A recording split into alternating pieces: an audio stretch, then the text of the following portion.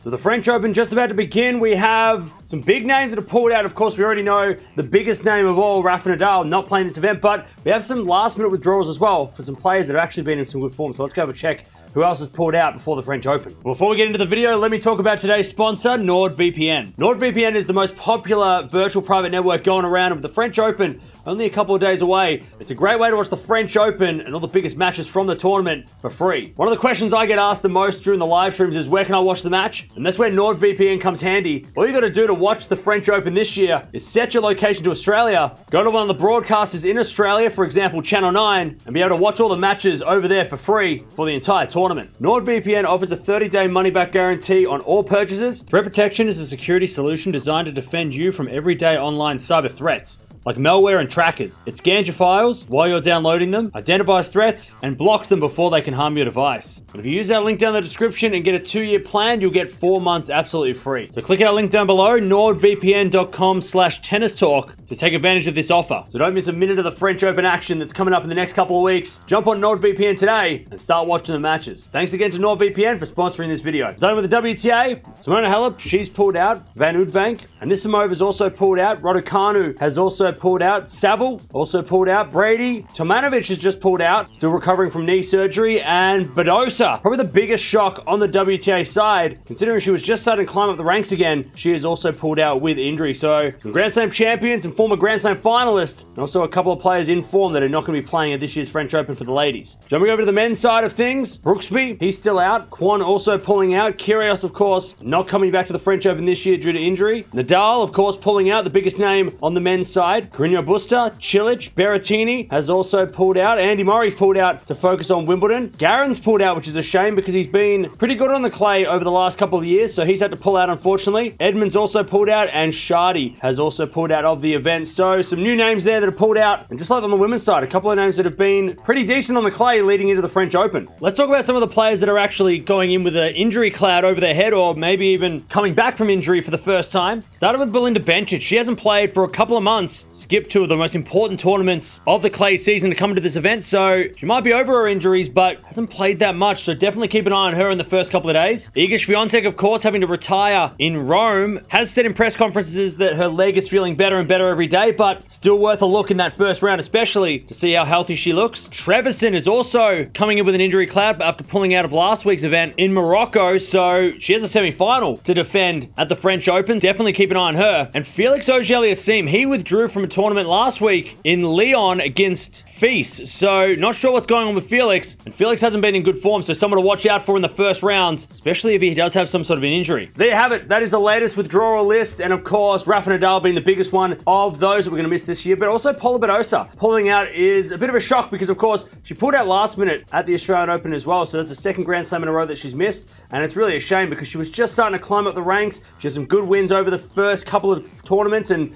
made some, quarterfinals, semi-finals of those events.